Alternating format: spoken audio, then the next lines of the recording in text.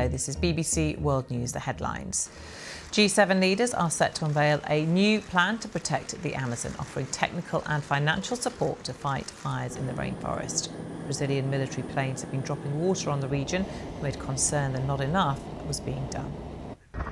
Bolivia's president has said he is ready to accept international help to cope with fires there. More than 10,000 square kilometres have been destroyed in days.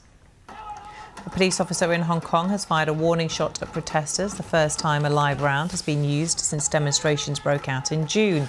Police also fired rubber bullets and tear gas to disperse crowds. The American pop singer Ariana Grande has made an emotional return to the stage in Manchester 2 years after her concert was disrupted by a terror attack. 22 people died in the attack in 2017.